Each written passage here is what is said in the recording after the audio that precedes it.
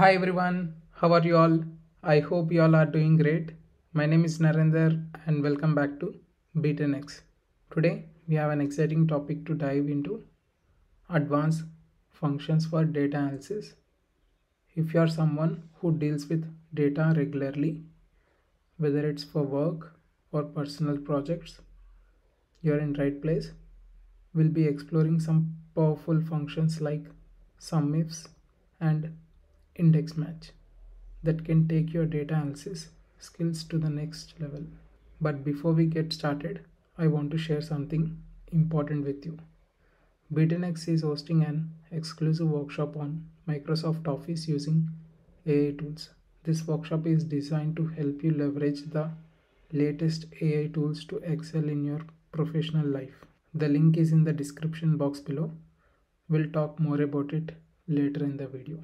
Working professionals, are you using Excel, Power BI, PowerPoint or Word in your day-to-day life? What if I tell you that you're wasting 95% of your time while you're doing so? How so, you will be asking me? Because you're not using ChatGPT and AI tools while doing all of these work. Now let's dive into the world of advanced data analysis functions. First up, let's talk about SUMIFS. This function is a game changer when it comes to adding up values based on multiple criteria. Whether you are dealing with sales data, project management, or any other data set, SUMIFS allow you to sum values that meet specific conditions. It's a real time saver. Let's see a practical example of SUMIFS function. So here we are having sales data, which includes salesperson name, product details, the date, sales, boxes, and expenses.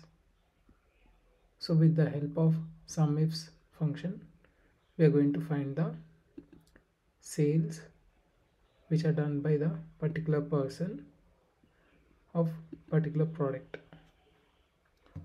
So let's use ChatGPT to find out the SUMIFS syntax. So let's get started. As you can see, I've just asked ChatGPT for SUMIFS syntax.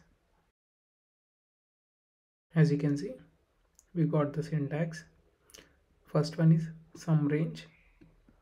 This is the range of cells that you want to sum. Then criteria 1. This is the range of cells that you want to apply the first criteria to. Then criteria 1. This is the criteria or condition that must be met in criteria range 1 for the corresponding values in sum range to be included in the sum. So here you can see criteria range 2, criteria 2. So you can include additional criteria ranges and criteria pairs. Each criteria range is followed by its corresponding criteria. So let's see this thing in a practical way. So here I want to find the sales done by James Smith of product A. Here I'm just writing product A, then James Smith. Okay, so here I'm using SUMIFS function.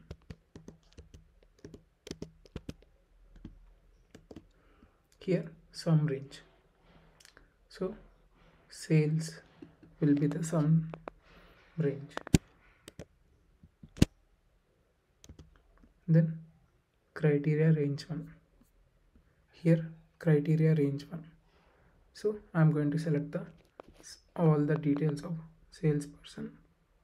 So I'm going to select the all salespersons then criteria 1. So criteria 1 will be James Smith. Okay, then criteria range 2, all the products. Then criteria 2 will be product name, that is product A. Okay, done. You can see James Smith product A value will be 5000 here. Then so you can see the James Smith here also 7500, 5000 plus 7500, and you can see James Smith here also 5000, 5000 plus 5000, 10,000 plus 7,500, total 17,500. That's how SUMIFS work. Before we move forward, let me share something crucial with you. In the rapidly evolving landscape, AI is reshaping industries, and being equipped with the right skills is essential. At Be10x, we understand the importance of staying ahead of the curve. If you want to secure your future in this AI-driven world, consider joining our 2-hour Microsoft Office using AI Tools workshop, in which we will teach you the best AI tools to upskill, boost your productivity, and enhance your career. Don't let the wave of automation affect you. Be the one controlling it. Take the control of your career now. Click the link in the description to join our workshop.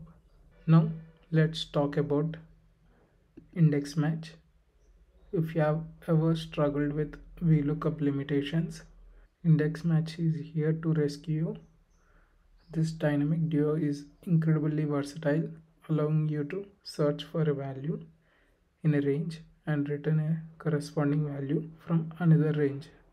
It's like a supercharged VLOOKUP on steroids. So let's see syntax of index match in ChatGPT.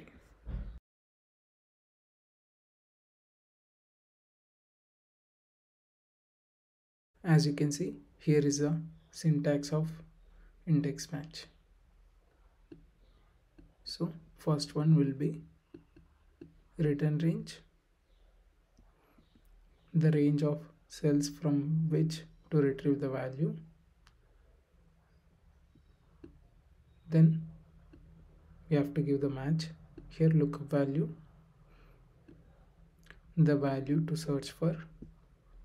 Then lookup range, the range of cells where the lookup value is searched.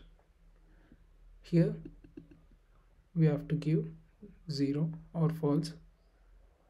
So this argument specifies an exact match.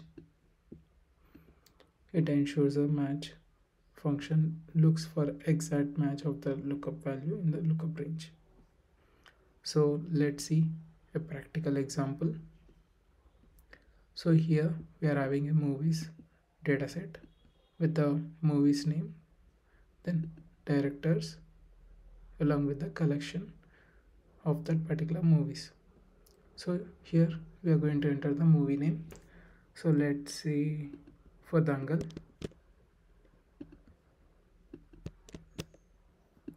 Okay, we have to look for the collection of Dangal movie. Okay, so let's use index first.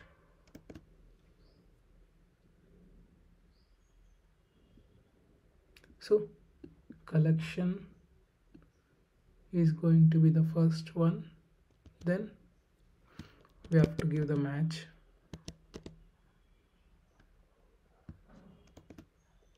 Lookup value Dangal,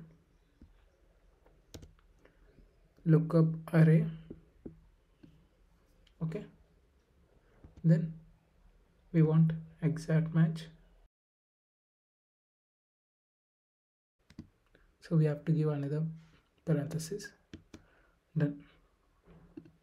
So we got the collection of Dangal movie. So this is how index match works, and that's it for now. As we wrap up, don't forget to like, comment and share this video if you haven't already. Subscribe to our YouTube channel for more insightful content, and of course check out the link in the description for our exclusive workshop on Microsoft Office using AI tools. It's an opportunity to future-proof your career. Thank you for watching. We'll see you in the next one. Stay curious, stay learning, and take your data analysis skills to the new heights. See you soon.